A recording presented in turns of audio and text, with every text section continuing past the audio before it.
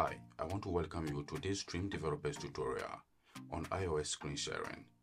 After watching this video, you will be able to build a SwiftUI app with in-app iOS device screen sharing functionality.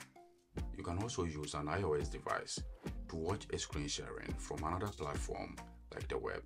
We will integrate the screen sharing functionality into a video meeting app similar to Zoom or Google Meet using the iOS SDK of Stream Video. If you're new to Stream Video, I encourage you to check our website and go to Developer, Video and Audio. Here you can select your favorite SDK like React, iOS, Android, React Native, Flutter and JavaScript. I have already created a starter SwiftUI project to make things quicker in this tutorial, so you can check it and download the project in this GitHub repository by selecting the video conferencing folder. Let's open the starter Xcode project. Under package dependencies in the Xcode project navigator, you can see we have Stream Video as a dependency. Under the folder Setup, I have already set up the video SDK, but if you are new to Stream, I encourage you to go to our website and check the video calling tutorial. Here it outlines how to set up the video SDK in a step-by-step manner. You can also check an article on our blog, Build a Full Stack FaceTime Clone with SwiftUI. This article also shows you how to set up the video SDK. So before we add the screen sharing support, let's look at how the screen sharing functionality works under the hood in the SDK. The Stream's iOS Video SDK provides support for Apple's ReplayKit framework. ReplayKit is a framework that allows you to share your app screen and record audio. This means when you use the Stream's iOS Video SDK to build a VoIP app, the app will easily support screen sharing by default and backed by the Apple's ReplayKit framework. Let's look at how we can screen share from an iPhone and use the companion web app of Stream Video to watch the iPhone screen sharing. Additionally, we will screen share from the web and see how it appears on the iPhone. Let's run the app to see what we have in the starter project. You can see from the toolbar, my iPhone is selected. So in this app, we have a screen that looks like the Around Meeting app. So I'll click this button to create a new meeting. First, I'll set up audio and video and tap Join. After tapping the Join button, we get the local participant video with these call controls for toggling the video on and off. We can mute and unmute the audio and change the camera to front or back. So here we have 5 call controls. Let's add another button on the call controls for the screen sharing functionality. We have the call controls under the folder UIs, and they are in the file Around Meeting Controls view. So this consists of the 5 call controls I showed earlier on the screen. To add the screen sharing functionality, we will use an instance of the SDK's call view model. We also need a state variable to toggle between when screen sharing is on and when it is off. So let's add a state variable here and call it screen sharing. We will set it to false. Then let's navigate to where we have the buttons. We will add another button here for the screen sharing functionality. The button label will have an icon and text in a VStack. So let's add a VStack container here. We will give it a spacing of 12. So for the content, we will add an SF symbol. Since the button will have 2 states, sharing and not sharing, we will need to use 2 SF symbols. We can switch between the states using a ternary conditional operation, along with the state variable we defined here.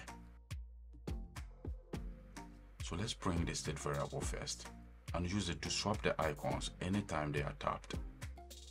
So for the true state of the condition, we will use this icon, sharewithyou.slash. Then for the false state, we will use the same icon, but not the slash version. So let's remove the slash. We can also use the foreground style along with the state variable to style the icon's color. We will also modify the height. So let's add the frame modifier and set the height to 48.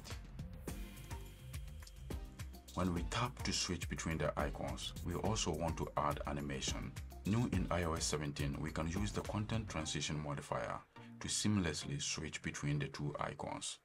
So let's add it over here. For the parameter, we want to use simple effect. So by tapping the icons, we create a smooth replacement transition. This is all about the icon, so let's add the text below it. When screen sharing has not started, we will show the text share, and when we start the screen sharing, we will show the text stop. We can also style the text by changing the font to caption and then add the content transition modifier and set it to interpolate. That will create a smooth interpolation when we tap and switch the text between stop and share. Let's add a button action. Let's use the state variable we created along with ternary conditional operation. For the true value, we will use the SDK's call view model instance and call the stop screen sharing method. For the false condition, we will use the view model and call the start screen sharing method. There are two types of screen sharing, so let's put a period here. You can see we have broadcast and in-app. When we set the screen sharing type to broadcast, we can still share the device screen when the app goes to the background or when it is inactive.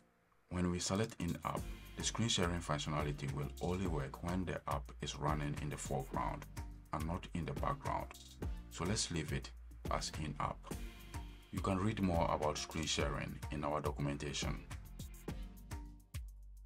So this is all we need to do to implement the in-app screen sharing in this video meeting app. We first create an instance of the SDK's call view model.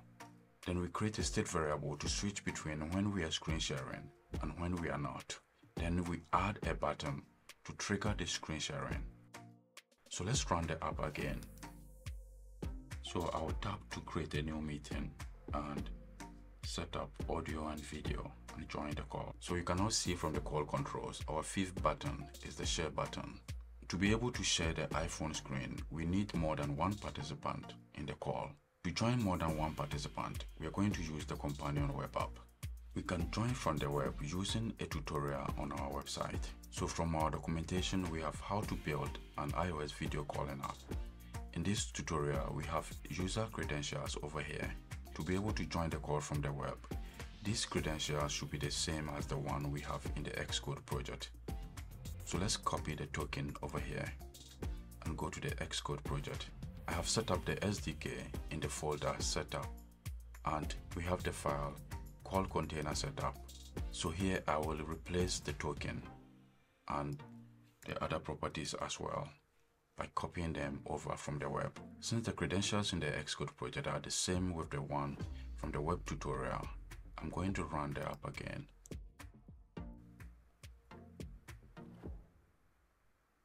So once we join the call, we can also go to the web tutorial and join from the web by clicking this button. So I'll first share from the iPhone screen that has appeared on the web as well. I will then stop the recording and cancel the call. Let's run the app again. For this time, we will share from the web. Let's now click this button to share from the web instead. So if I scroll here, you can see it also appears on the iPhone screen. So this is all we have in this video. I showed you how to add in-app screen sharing functionality to your SwiftUI app. For more details, I encourage you to check the screen sharing section of our documentation. If you're new to stream video, you can check our website to get started. Thanks for watching this video.